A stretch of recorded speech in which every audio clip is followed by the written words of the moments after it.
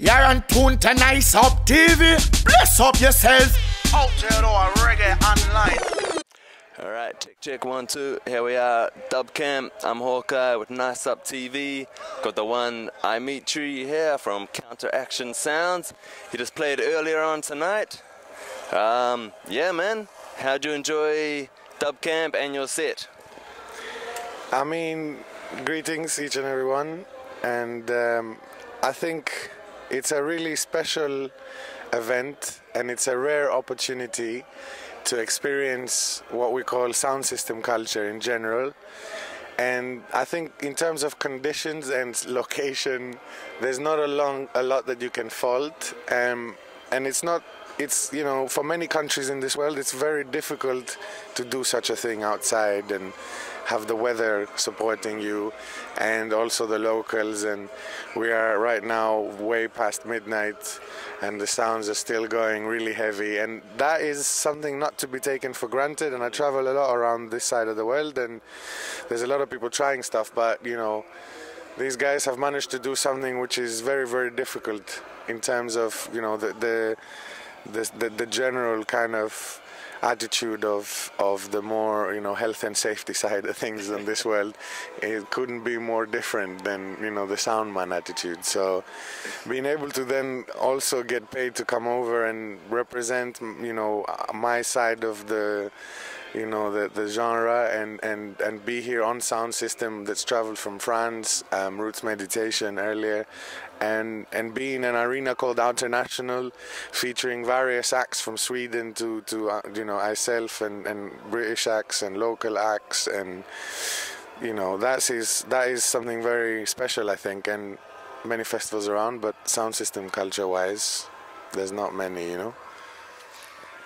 Yes, indeed, it's a very special thing. I'm feeling blessed to be here and meeting all the artists and so many sound system enthusiasts, you know, from all over Europe and all over the world.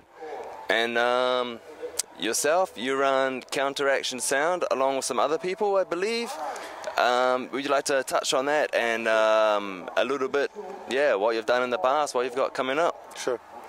So yeah, I'm currently and have been based in Leicester in the UK in the Midlands for a few years, which is also the home of a few different artists like Jamania, Echo Ranks, Madhu Messenger, Parvez, and an outfit called Vibronics and a label called Scoops.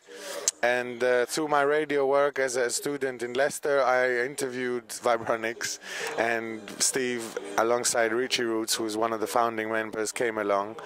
And through various circumstances, I ended up living right next door to them. Richie was on some time off where he's just had his kid and he's raising her and he's taking some time off, but he's itching to play music. I'm a drummer, Richie was a bassist. So I was, look mate, there's a studio around the corner. Anytime you want to come over. And I recorded a lot of that, and before we knew it, we'd had hundreds of rhythms. And so that was sort of the birth of Counteraction Sounds. Richie and I kind of run it together, and we had a run of vinyl, and eventually Richie, through sort of medical reasons, ended up passing away a few years ago, 5 years in fact, and we're sort of still coping with that vibe, and you know, Counteraction still continues in its own vein. And yeah, we're based in Leicester. We support vinyl. We also deal in the digital side of things, and more these days our fans have gone towards promotion, which we will talk about in a bit. So you know, I find myself as a full-time musician doing various different things alongside music, you know, to make it all work, and sometimes the funds go from one side to the next, you know. That's how it is.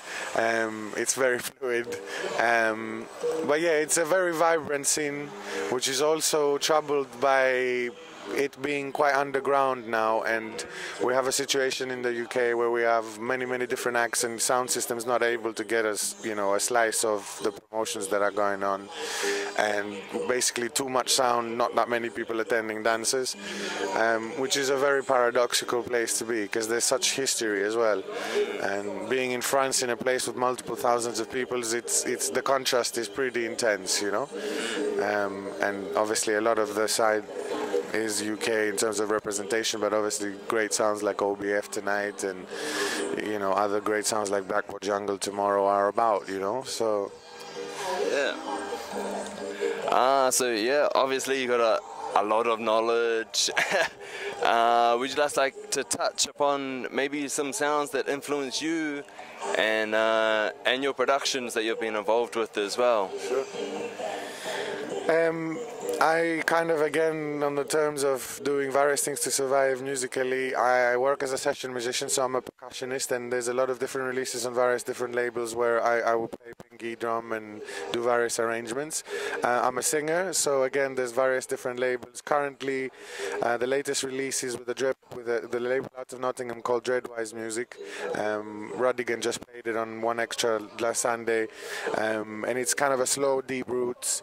There's also a release by a label called Baba Boom Hi-Fi, which is also a sound system out of Napoli, Italy, and Earl 16 is on the A side, I have the B side, and some stuff with Jeffrey. But you know, different productions and mixes as well happen along the line, and it's all kind of part of a general musical kind of existence, you know. Yeah, I've lost the trail of thought.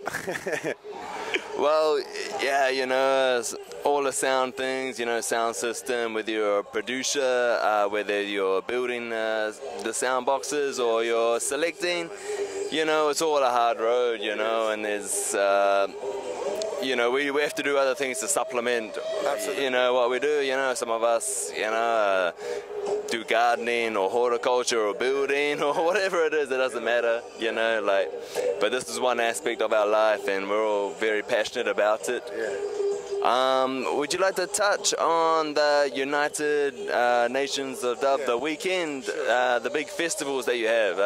I follow it online and I'm very jealous that so many artists get to come and play, and I've seen the video footage. It looks like a mad party and nice vibes for sure. Yeah, so you know, kind of progressed from being a radio show in Leicester on an FM station called Demon FM, which is De Montfort University, and through that we also started doing some club nights involving some of our favorite sound systems, and through the help of Vibronics we started bringing people like Jatabis and King Earthquake and Haital Boja and Aration Steppers. Abashanti happens to be one of the sounds that is half Leicester. Not a lot of people know, but a lot of the soundbox man and a lot of the sound itself comes from Leicester, so we get them quite regularly as well. And there is also another night in Leicester called Contact with a K, and Felix used to put on these different dances in the dubstep days, and from there progressed into the UK dub thing. And naturally we started discussing about coming together to put something bigger on. We booked this venue in Birmingham, and we were going to do this 9 sound system dance with 2 different rooms, book half the road, put it under this arch. There's this venue called the Rainbow in Birmingham. And long story short, they had some house event that ended up elbowing us out of the way, but we still had that date, and we had started talking to all the sounds. So we decided to do this crazy thing, which is to emulate what we call the Northern Soul Weekenders here in the UK, which happens from the 60s. They would use, you know, working class holiday parks as event venues and hire them exclusively over 3 days and put on, you know, their own DJs and talcum powder the floors or whatever Northern Soul does, you know, all those kinds of things. And that progressed into various other weekenders. I can remember in the early 2000s in England there was a lot of parties that involved live electronics and electronic music, and a lot of the big labels in that respect did that. So we thought nobody's ever done that for sound system. And furthermore, there's all these big festivals in Europe, you know, like Rotterdam or Garance, or festivals that put on massive big stages with, you know, for sound system audiences, but in much bigger terms. But we didn't, and a lot of those, just like here, involved UK artists, but we didn't really have that in England. So there was a reggae festival, and that involved more bands and with noise restrictions, and that, you know, and also because it's so a full up sort of season in the UK, there's so many great festivals that are, you know, no need to mention. And so the idea of hiring a park off season meant tickets are very cheap. So we suddenly became very attractive to an international audience. And long story short, United Nations Adobe became the name for this event. And it involves as many sound systems as we can from across Europe. This year we had about 19 from Italy, from France, from Ireland, and we also had a whole room dedicated to 12-volt sound systems, which is hand-built sound systems on bicycles or on wheels or just on back of cars, you know. So it's an incredible experience, and people like yourself travel from all across the world and invest their time and money to be part of it, because they get a slice of a scene in one place concentrated. Because it's quite a big park, we were able to accommodate all the artists and their crews for the entire 3 days if they wanted to. So a lot of the artists and even bigger soundmen that you don't generally get to mix with, like Shaka, have been there, and a lot of different patch-ups have happened between relationships and soundmen in those terms, because they are all in one place in a very kind of multicultural, multinational environment, and it's a very special environment.